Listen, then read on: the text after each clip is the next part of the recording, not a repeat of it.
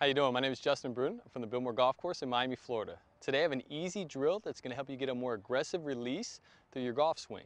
These are called knee-high swings. I want you to take the club, I'm using a driver here, pick it up about knee height. Now it's probably about 1.5 feet, 2 feet off the ground. Once it's even with your knees, I want you to take some swings at that same level. What that's going to do is make it easier for you to release the golf club and actually turn that face over a little bit faster. Because the club's up in the air and not down, the club works more around us, so we get a better release to it and more rotation to that club face. That helps us feel how fast our arms and hands have to work through impact to actually release the club aggressively. Take that same feeling that you get in the knee-high swings and apply it when you set up to a golf ball and actually hit one off the ground or a tee. That's going to help you again get more release and actually turn the ball over a little more consistently. Try that in your pre-shot routine. I know it's going to help.